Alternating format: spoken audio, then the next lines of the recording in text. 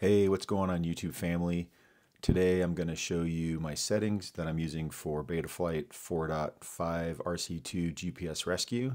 I've been doing a few videos showing how this works, so I figured I would show you my settings and then show you a little bit more footage of some of the tests I did. So got my Rekon5 connected up and I'm just going to go into Betaflight here and show you my settings. This is the FPV drone I've been using to do most of my testing. So just a few things. In the ports tab, I've got my GPS set up to be a baud rate of 115,200. A lot of them seem to default to auto, and I've had trouble getting lock when I'm on auto, but this seems to be working really well for me, so that's what I use there. And then in the GPS tab, I think most of these GPSs seem to be U-blocks. This is an M8 from HGLRC. Seems to be working really great. I've got some M10s, but I haven't really had a chance to test any of those yet. I leave it auto config. I do add use Galileo.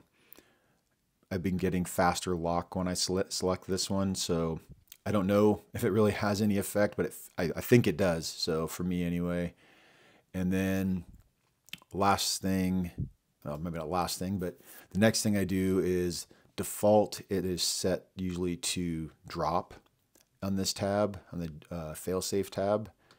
So I select GPS rescue, and then the next thing I do is I actually hit save and reboot before I make any changes, and come back to this tab to see that GPS rescue is still selected.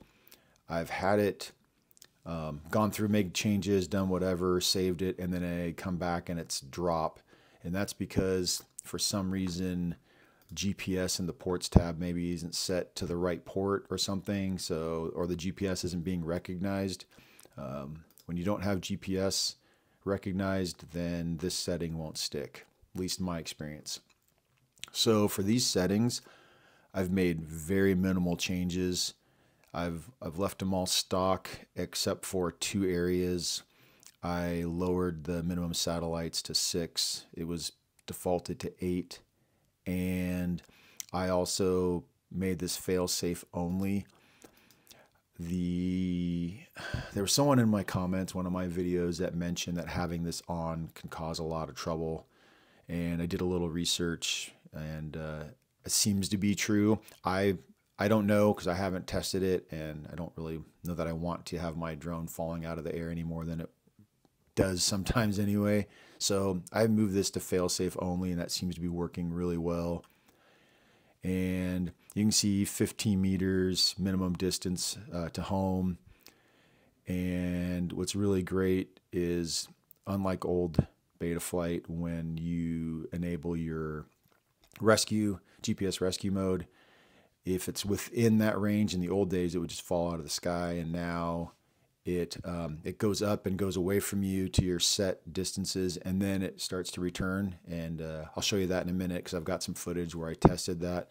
The last thing I do is I go to the modes tab and I go to GPS rescue, and I add that to one of my switches.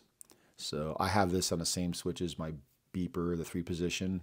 Just a habit I have. I don't know actually why, but and actually, let me fix this. It's going to start beeping as soon as I save this. But yeah, that's my settings. So let's get to some video footage of me testing this out. And yeah, if you have any questions, comments, leave them below, and I'll do my best to answer them and try other things if people want me to try them out. All right, let's get to the flight footage. All right, I'm going to go ahead and take off, and we'll see how this goes. I'm going to try to stay low and not get too far away, and we'll see what happens. So wish me luck. Got 8 satellites, good enough. I've armed, and here we go. So I am, let's give me 30 feet from home. So I'm going to turn around here in a second and kind of give you an idea of how far away I am. So I'm down there, but I'm going to get low. Look at this. So I'm about, I'm only about 30 feet off the ground. Let me redo that. Get a little further away before I do that. All right, so trying to be only about 30, 25 feet off the ground, a couple hundred feet away, and I just activated it, and it is going up to my predetermined height, and it's heading back.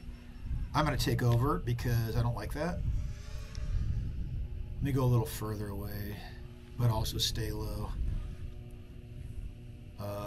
So I'm about 600 feet away, but I am only about 40 feet. Let me get a little lower. 30 feet, and I activated it, and look at this. It's going up to its predetermined height, and it's going to turn and come towards us, and now it's kind of heading back. I'm not going to let it land because, like I said, I'm in this pergola.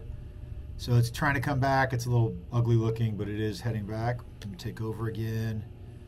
So as you can see, it works really well, and unlike the old version of GPS Rescue, it's not just dropping out of the sky. I'm going to do it one more time. I'm going to get really close, and we'll see what happens. And I'll be low, but I'd like to be closer than 300 or 400 feet away, right? I have a feeling because it's so close, I'm less than 100 feet away. I activated it, and it's popping up, and then it's going to turn here probably and be like, what the heck, because I'm right above where I took off from. But yep. All right, taking over again because freaking out. But yeah, that works great. I'm really shocked. So I'm going to come in and land, and we'll talk for another minute or so, or less, hopefully, because I don't want to keep blabbering.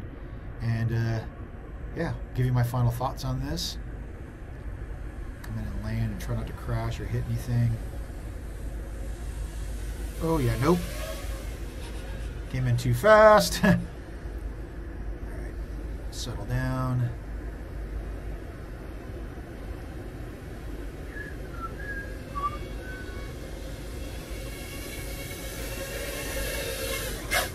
Woo. That's pretty close to my ankles. Check this out. You see where my foot is, where the quad is. It's fine. No harm, no foul. Anyway, so I've had 4.5 RC2 on here for a little while, and so far really great, at least on my Rekon5. As you can see, I wasn't even 100 feet away and maybe 20 feet in there, and it still worked. So that's really great. I will kind of give a caveat. I put this on a GEMFAN MOS 7, and it's got an M10 on it, and I've had a little bit of trouble with it. It gave me some weird twitchiness with the flying, and then I was flying earlier today, and no RX loss or anything. It just decided to drop out of the sky. I've rewatched the video, and no loss of voltage, nothing weird. It just decided to fall. I still had connection. I was able to turtle mode it, but not take off. I think it was up next to a rock. Anyway, we'll talk about that story when I put that video up, because there's a lot to it. So anyway, I think this is working great, and I'm really feeling pretty good about it, at least on this drone. Can't speak for any of my other ones at this point. So if you have any questions, thoughts, whatever, put them down in the comments. I will respond. I try really hard to respond to everything. And if you want me to try something else, I am happy to do that. Anyway, thanks for watching. Have a great weekend. Happy flying. Fly safe, but also have fun. See you next time.